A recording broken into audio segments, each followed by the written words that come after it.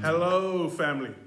My name is Pastor Kingsley, and I'm very grateful for the privilege to be sharing the truth of God's Word with you again. And before I go on, I encourage you, click the subscribe button and also press the like button, and that will help us to spread this word throughout YouTube.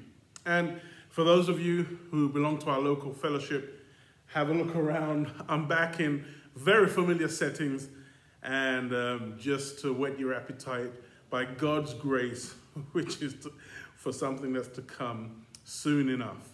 But just get your Bibles and join with me as we tuck into the truth of God's Word.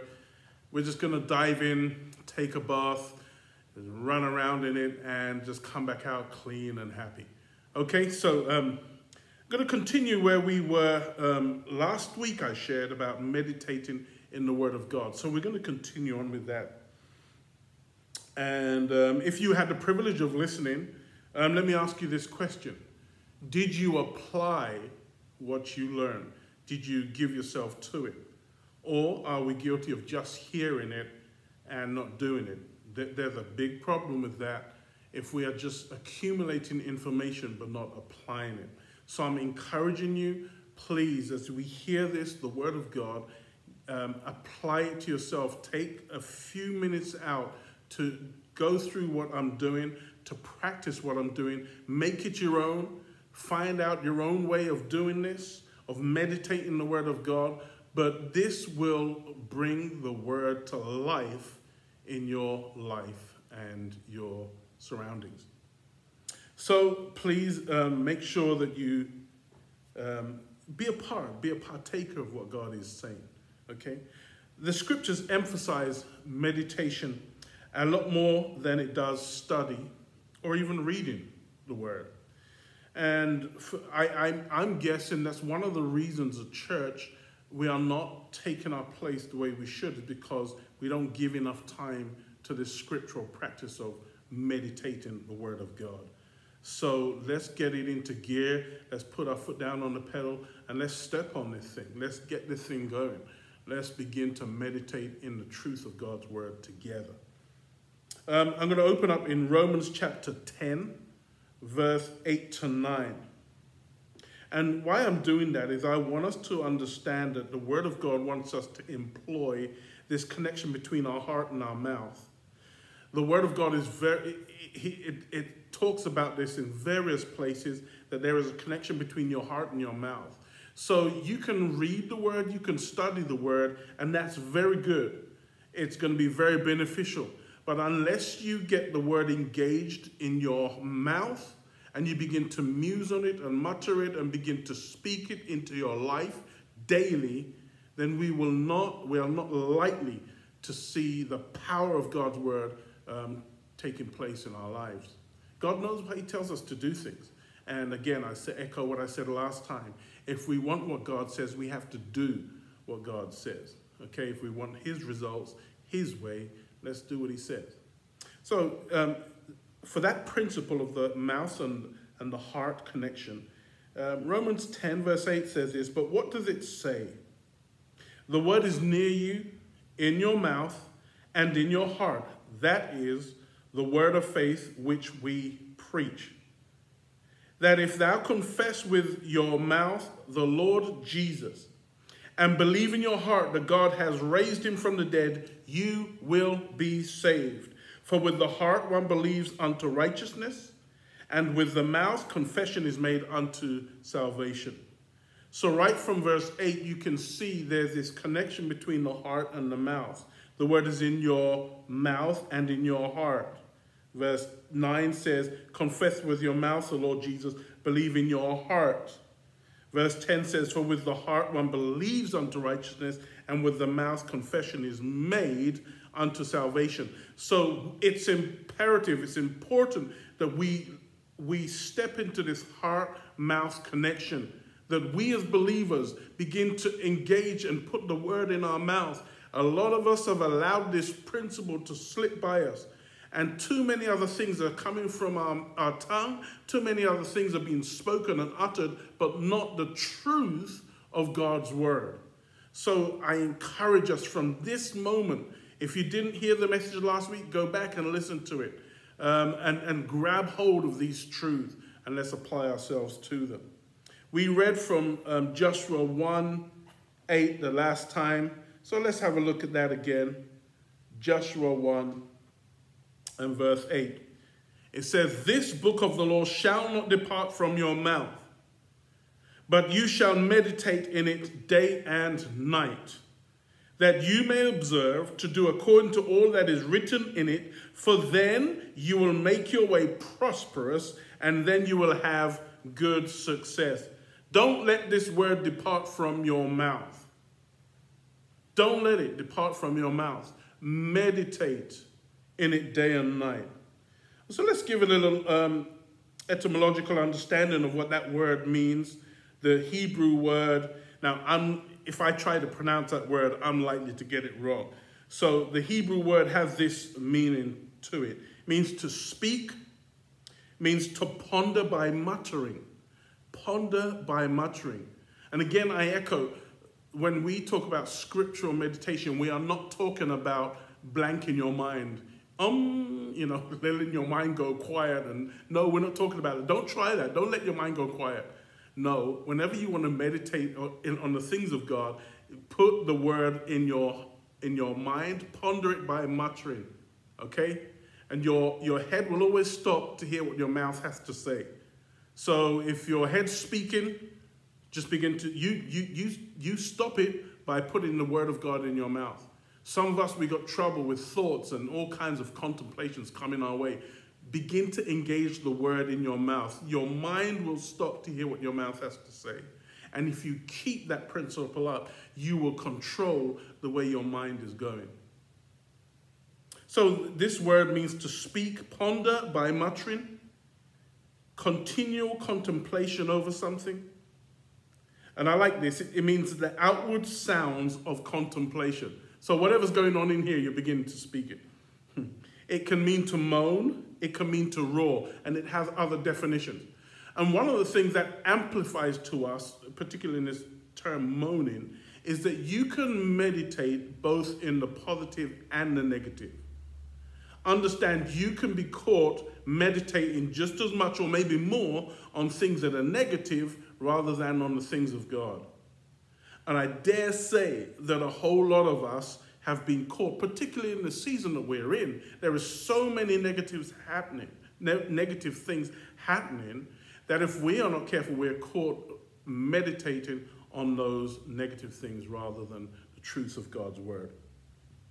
So I want to just briefly go through just a few more scriptures that speak about meditation, and we're just going to go through that. Then I'm going to give you one brief example again of how to meditate the word of God, and then we're going to close. So Psalms 63 and verse 6. It says, "When I remember you on my bed, I meditate on you in the night watches."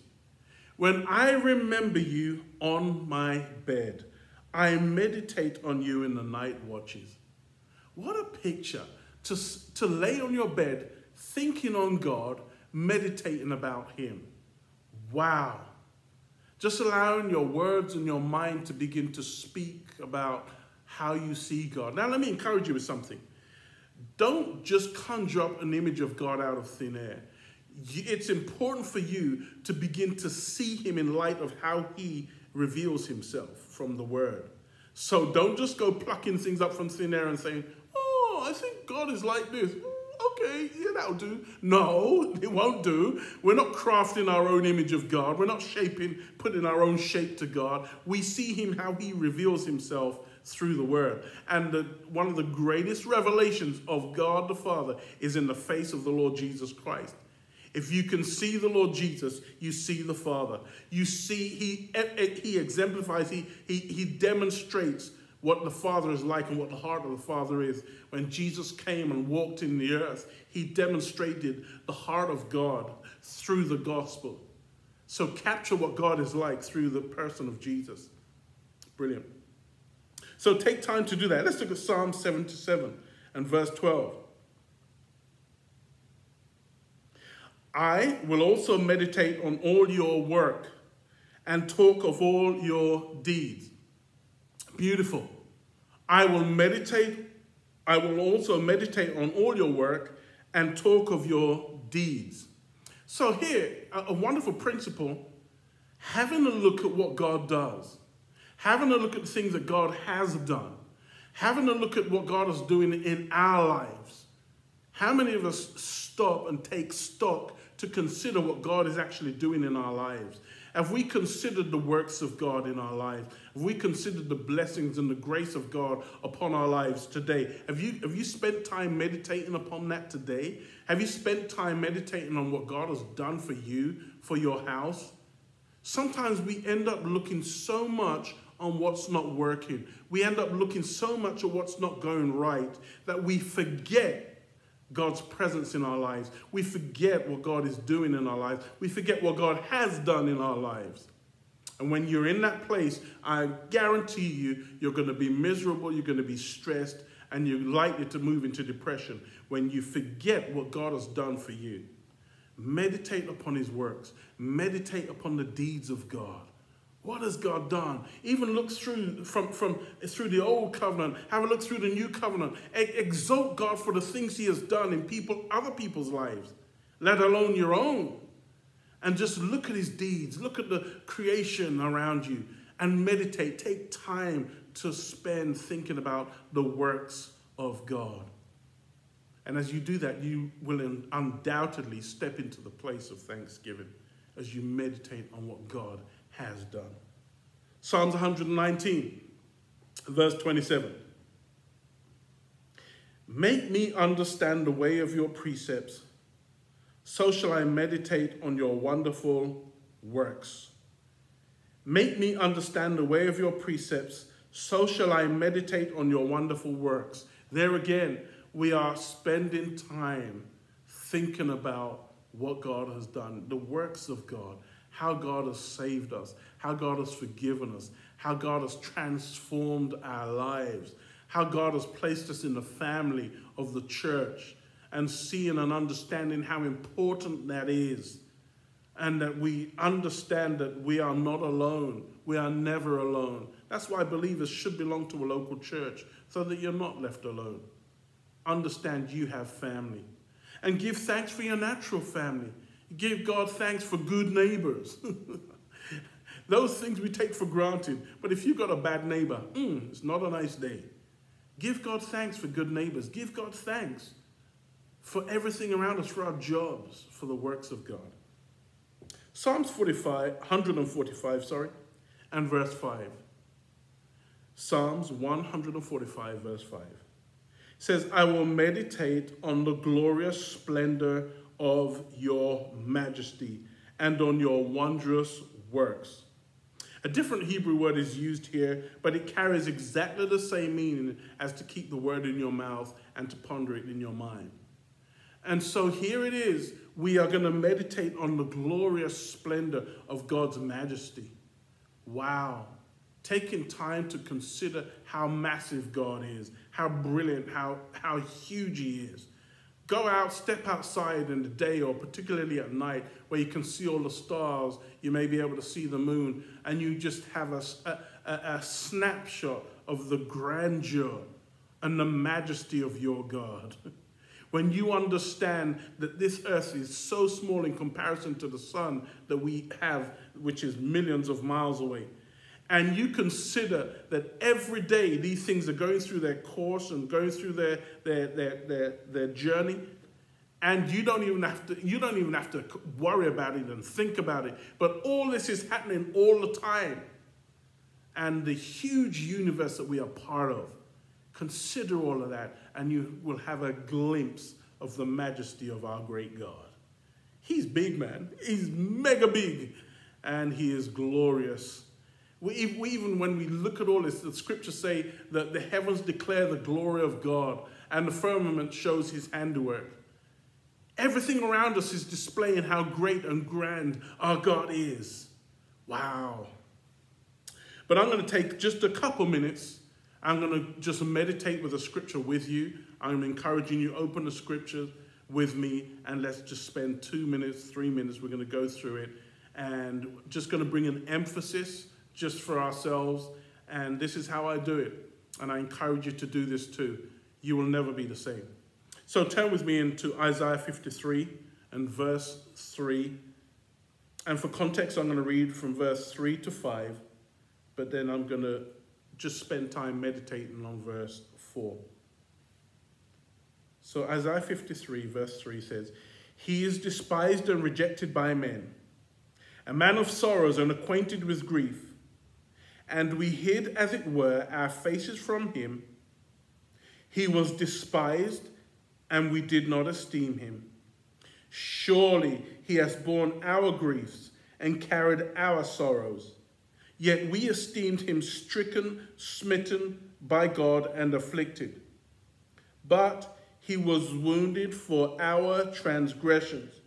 He was bruised for our iniquities. The chastisement for our peace was upon him, and by his stripes we are healed." So every part of that is so significant and powerful. But I'm only going to take a snapshot of that, just a little snippet from verse 4, and we're going to spend time just reading that and meditating on that, okay? But I'm encouraging you, man, spend time meditating in verse 3. Spend time meditating in verse 5. There's some riches and nuggets from the word of God that if we dig in, we will see the treasure. We will find the treasure. Remember, God says that his word is life to those that find it, and health to all their flesh. So there's a place of finding God's word. You don't find God's word just by reading it. You don't find God's word just by skirting over the top of it. You find and locate the treasure that's in his word by meditating in the truth of his word. So here we go. Verse 4 says this. I'm just taking the beginning of verse 4.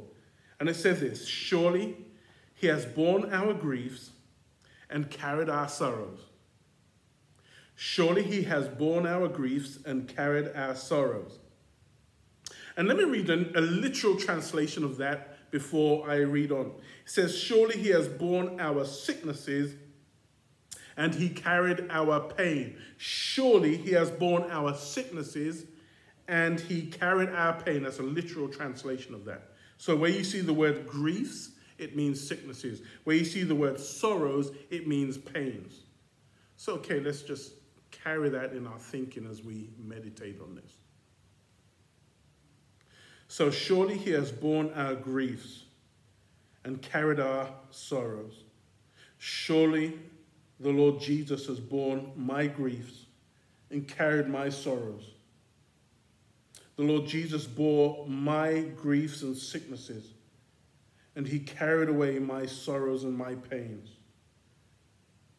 Lord, thank you. You carried my sicknesses and my pains. You bore my sicknesses and my pains. Surely he has borne my griefs, my sicknesses, and he carried my sorrows and my pain. Surely, surely, it's an assured thing. It's a true thing. He carried my griefs. He carried my sicknesses. Jesus bore my griefs. Jesus bore my sicknesses. Today I decree Jesus bore my grief. He bore my sickness. And remember what we said last time. Then I'm going to turn that as a praise to God. Father, I thank you today that I recognize that Jesus he bore my sicknesses, and he carried away all of my pains. So I am honored, I'm privileged today to understand that my pains, my sicknesses were laid upon the Lord Jesus. He bore those things for me. I'm honored, I'm privileged as I recognize that all my griefs, all my sorrows were laid upon Jesus. All my griefs, all my sorrows were laid upon him. All my sicknesses and all my pains were laid upon the Lord Jesus Christ. Therefore, I refuse to carry any sickness. I refuse to carry any pain. I come against every sickness. I come against every pain in my body this moment. And I decree Jesus bore my sickness. Jesus bore my griefs. He bore my sorrows and pains. Therefore, I refuse sickness from my body. I refuse pain from my body. In Jesus' mighty name.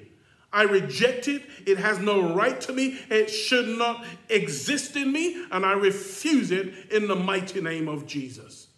I refuse it in the mighty name of Jesus. And Father, I honor you right now for the truth of your word. I honor you right now for the truth of the sacrifice of the Lord Jesus Christ, that he was my substitute. He bore my sicknesses and my griefs. He carried my sorrows and my pains. And therefore I am free. In the mighty name of Jesus. Amen. It's beautiful. I'm encouraging you, spend time in that. Spend time in that. I'm not denying sickness and disease. I'm not pretending it's not there. If it is there, I am confronting it with the truth of what the word says. Did it say Jesus took your griefs? Yes, it did. Did it say he took your sorrows? Yes, it did. Does that mean he took your sicknesses? Yes, it does. Does that mean he took your pains? Yes, it does. Jesus bore it all. That's why when he came with such power and demonstration of the gospel, the good news, healing all that were oppressed of the devil, bringing sickness down and elevating health in people's lives. We, the Church of God, are being raised up for the same purpose. And I encourage you to make it personal. Spend time in the scriptures. Let me close with this scripture here from Psalm 35, verse 27. It says this, "Let them shout for joy and be glad, who favor my righteous cause, and let them say continually, let the Lord be magnified, who has pleasure in the prosperity of his servant. And my tongue shall speak of your righteousness and of your praise all day long." And I'm closing with that scripture because I want to emphasize again the continuity of keeping the word in our mouth. So as we go, as we separate today, I'm encouraging you. He says this, say continually. What does continually mean? Continually! Say it on and on and on. Keep saying it, keep saying it, keep saying it. Do you recognize that you've been out of practice on this? Instead of whining and moaning, we could be saying this, the Lord be magnified, who has pleasure in the prosperity of his servant. When you wake up, say it. When tough times are coming, say it. When you got a red letter bill, pick the bill up and say, the Lord be magnified, who has pleasure in the prosperity of his servant. And just make sure you put in there, I am his servant. He has pleasure in your prosperity. Oh, don't you ever start thinking that God has pleasure in your poverty. No. He has pleasure in your prosperity. I can tell there are not many believers shouting this out. There are not many believers saying this because a lot of believers don't believe this. They don't believe it because they're not applying it. They're not meditating on it. He says, say it continually. And he says in verse 28, my tongue shall speak of your righteousness and of your praise all day long. That's what David was committed to. Singing God's praise, shouting God's praise all day long. Man, are you going through trouble today? You're going through challenges? Put the word of God back in your mouth. Repent that we've let the word go. Repent that we have been so casual about this. And get the word going back in your mouth. You feel an ache, you feel a pain, bring the word of God to bear on it. You're facing troubles and challenges in your life, bring the word of God back into your mouth. Stop giving in to the enemy and to his tactics and to his schemes. And then we're just voicing everything that our fear says. We're voicing all the things that that pressure is saying. Put the word in your mouth. God loves you. I love you. In Jesus' name we bless you.